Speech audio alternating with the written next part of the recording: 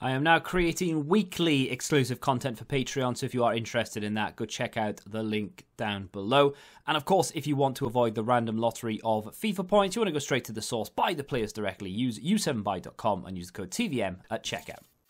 What is going on, guys? TVM here. Welcome back to another player review and another objective. This time it is arguably the best objective we've been given through Team of the Season. It is Totssf Gueye. It'll be interesting to see, actually, whether next week with Ultimate Team of the Season, whether we'll be given an objective for a player that already exists, or whether it'll be for a brand new player that sort of missed out, that is a honourable mention. That being said, though, 93 rated Totssf Gueye is one of those cards that, if it was on the market, would be worth as much as any other high-end, endgame sort of CM, CDM. You can use him as a box-to-box or as a CDM.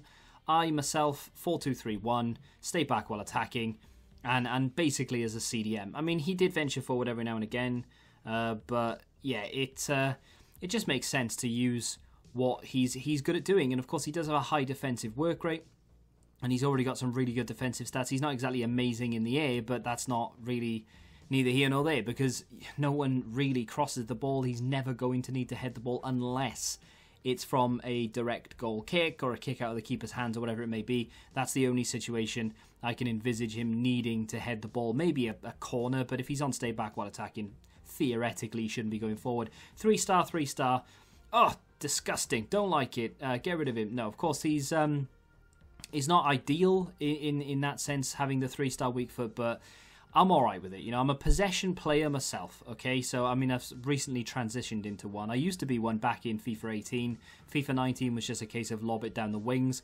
This season has actually been very similar, but then cut inside rather than crossing. And then, of course, recently, in the last maybe 2 or 3 days, I've been learning how to keep possession. So, to have a 3-star weak foot's not ideal. The other thing that's not ideal before we get into the in-game stats is the lean body type. As a CDM, realistically, what you want is at least average. Stocky is nice, but average is what you want, because in that case, then he won't get pushed off the ball. With the lean body type, there is a risk of that happening. His strength isn't up there, you know, and that's one of the concerns. Lean body type with 81 strength is definitely a concern going into it.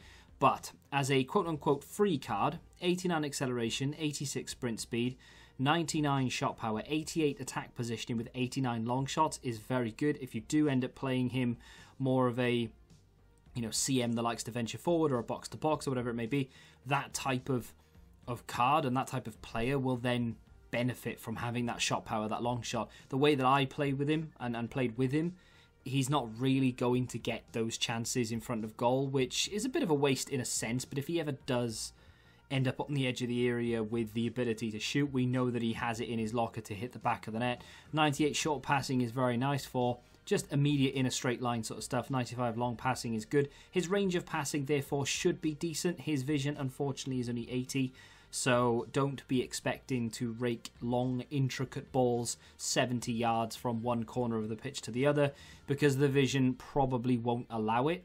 But you can get some pretty good passes off, to be fair. He is very accurate with his short passing, and pretty decent with his long passing as well. So I wouldn't worry about it too much. And then, of course, we start talking about what is just, it's almost no fault, really. You know, you've got 96 agility, 94 balance, 97 reactions, 93 ball control, 94 composure. You notice I skipped over the dribbling. I just kept wanting to say 90. It is 89 dribbling. Now, that is something that, for me personally, I was okay with, because he's not going forward. We're going to start getting into the clips now. And you can see that he's never really venturing too far forward. Now and again, he'll pick up the ball, he'll move forward slightly, but more often than not, he's going sideways with his passes. You know, he's not really running into space or anything. So I wouldn't worry too much about that dribbling if you're playing him as a CDM.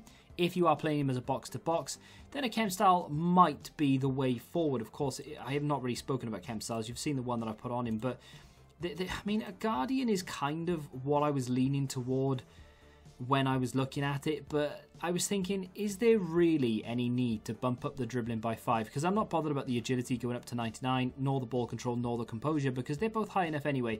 Realistically, what I want to do is I want to give him a nice big vision boost, but then also I was thinking maybe the strength, so I compromised and obviously went with a backbone. You would have seen it. So 99 slide tackle, 99 stand tackle, 99 defensive awareness, 80 heading now with that backbone, and of course 99 for interceptions. His strength goes from 81 to 86.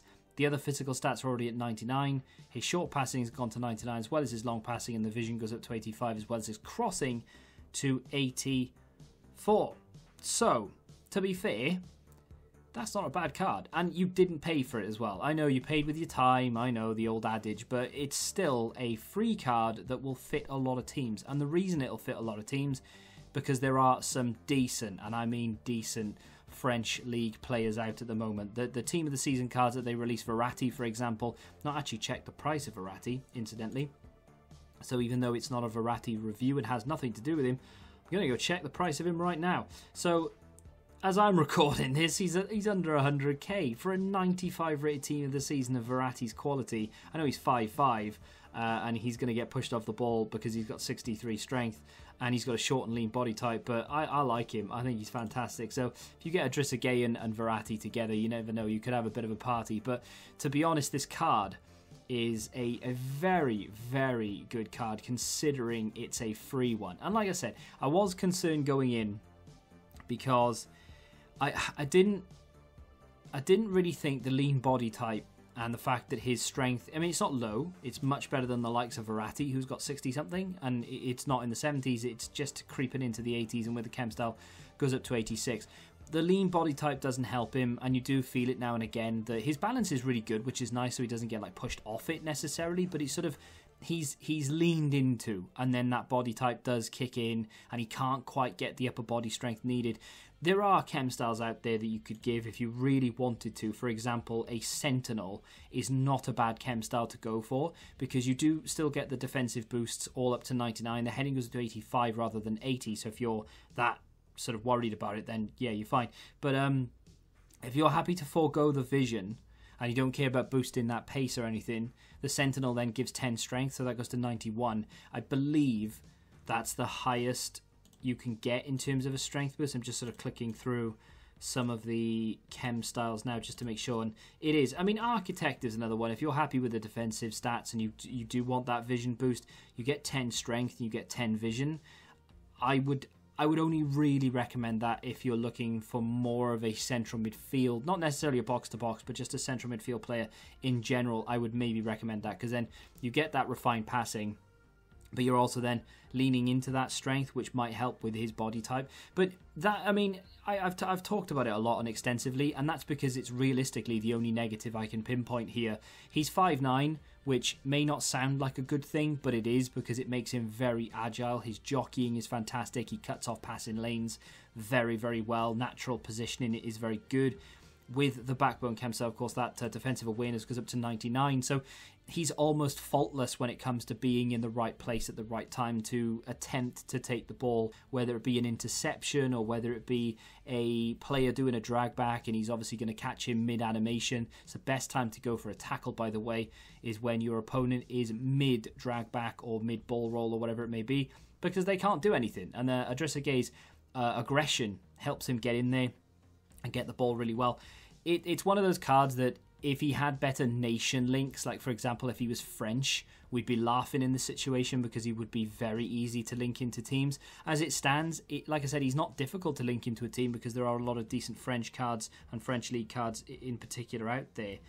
However, it could be easier, and that's probably the only real downside to the card. Lean body type can be problematic if you used him as a CDM, and the nation isn't the best in terms of linking, and of course the weak foot, yeah, it would be nice if he had a 4-star, but even someone who plays possession football such as myself, if you're not trying to break the top 100 or get Elite 1 or whatever, I think Totssf Gueye is a viable option to go in nearly anybody's team. He's actually a very, very good card, and I may have to rethink some of my midfield in order to fit him in there. He may actually, and I can't believe I'm saying this, but he may actually push Kante out of my favourite CDMs. I think Kante, even the base card, is still sensational. Totssf Gueye has everything Kante has, but the ability to go forward as well. So, yeah, heard it here first. But that's just one man's opinion, and of course you're entitled to your own. So let me know in the comment section down below. What do you think of this card? Have you unlocked it yet? And if you have, what do you think of it? Have you maybe been persuaded to go and do it now that you've watched this review? Let me know what you're thinking. If you have enjoyed the review, hit the like button, subscribe to the channel, and until the next time, goodbye. Football Index. The game changed. Download the app now.